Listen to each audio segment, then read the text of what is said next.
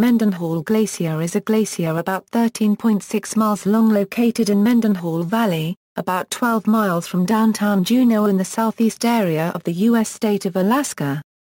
The glacier and surrounding landscape is protected as the 5,815-acre Mendenhall Glacier Recreation Area, a federally designated unit of the Tongass National Forest. The Juneau Icefield Research Program has monitored the outlet glaciers of the Juneau Icefield since 1942, including Mendenhall Glacier. The glacier has also retreated 1.75 miles since 1958, when Mendenhall Lake was created, and over 2.5 miles since 1500. The end of the glacier currently has a negative glacier mass balance and will continue to retreat in the foreseeable future. Given that average yearly temperatures are currently increasing, and the outlook is for this trend to continue, it is actually possible that the glacier might experience a period of stabilization or slight advance during its retreating march. This is because increasing amounts of warm, moist air will be carried up to the head of the ice field, where colder ambient temperatures will cause it to precipitate as snow. The increased amount of snow will feed the ice field, possibly enough to offset the continually increasing melting experienced at the glacier's terminus.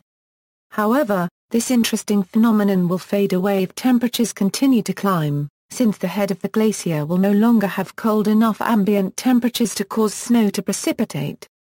Name: it was originally known as Setanteragu or Orcatauxit, also Latinized as Orcarxit, by the Tlingits. The glacier was named Orc Glacier by naturalist John Muir for the Tlingit Orc Horn Band in 1888. In 1891 it was renamed in honor of Thomas Corwin Mendenhall. It extends from the Juneau Icefield, its source, to Mendenhall Lake and ultimately the Mendenhall River. The glacier's retreat. Climate change equals, the U.S. Forest Service, which manages the Mendenhall Glacier, says, because glaciers are a product of climate, they respond to climate change. The Mendenhall Glacier has been in retreat since the end of the Little Ice Age in the 1700s. In a joint article for the Juneau Empire geologist Kathy Connor and geophysicist Roman Motica, both professors of the University of Alaska said climatic warming coupled with ice loss through iceberg calving are the reasons the Mendenhall Glacier is retreating and shrinking. Negative consequences equals, the retreat of the Mendenhall Glacier and other glaciers in the area is believed by some to be a result of broader retreat and breakup of the Juneau Icefield. The Juneau Icefield is the fifth largest icefield in North America. For many populations near glacial areas, these glaciers are a source of fresh drinking water. Once these glaciers are gone, the people relying on this fresh water will be out of their familiar freshwater source. For example, Anchorage is one of the most populated cities in Alaska and many people in the city rely on the Eklutna Glacier for their freshwater. If the recession of this glacier continues, they will be out of their main source of water. However, Alaska has been receiving record snowfall in the last decade. Snow is the main factor that causes glaciers to advance. Benefits equals, although there are many negative effects of the recession of the Mendenhall Glacier and glaciers in general, there are also a few positive outcomes from it as well. With the retreat of the Mendenhall Glacier, the Mendenhall Lake has formed. The lake is a result of the runoff from the glacier and is increasing in size as the glacier continues to retreat. The lake began formation in 1931 and has continued to grow since then.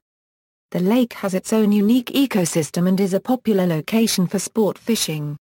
Fishers can find salmon and trout in the lake. Ancient forest uncovered equals, as of recently a new discovery has been made regarding the Mendenhall Glacier and its retreat. Within the past year, tree stumps and logs with roots and bark still attached have been appearing from under the glacier as it has been retreating.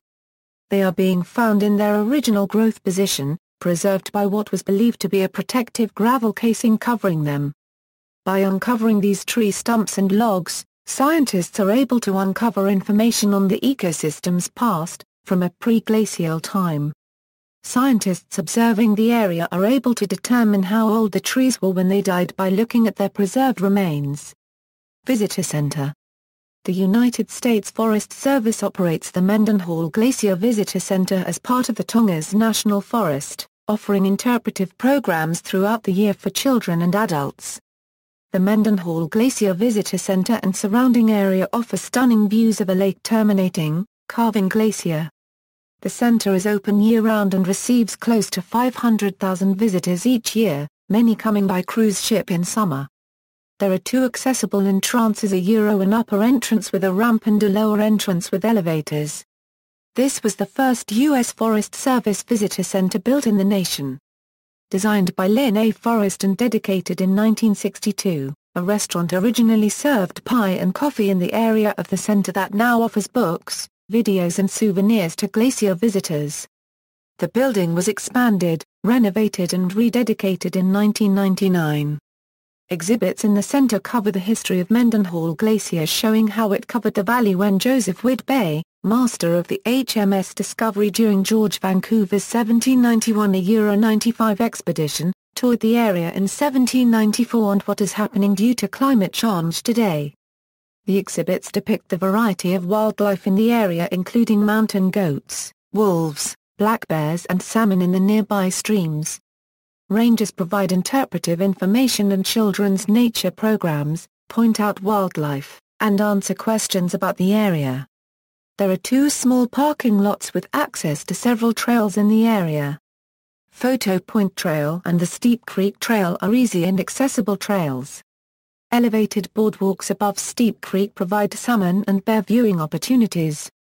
Visitors can hike via the East Glacier Loop to an overlook within a half-mile of the glacier. Two routes traverse a series of wooden steps and a gradual elevation gain of 500 feet on this trail. The Trail of Time, which connects to East Glacier Loop, was recently updated to include new historical signs and handicap accessibility. You can also explore the recently completed 0.8-mile Nugget Falls Trail, which leads you to Nugget Falls, near the face of the glacier. Access to the area and trails is free. The West Glacier Trail also offers the chance to view ice caves beneath the glacier. From May through September, there is a $3 admission fee to go into the visitor center to view the exhibits and see audio-visual presentations. Activities outside the center building itself are free of charge, and visitors may use the restrooms and visit the bookstore without paying the fee. This fee provides for maintenance of the trails, programs during summer, and updating the exhibits in the center. There is no fee in the winter. In addition to the busy summer season, the center hosts the Fireside Lecture Series on Friday evenings, January through March. Programs cover ecological and cultural history and events in Southeast Alaska.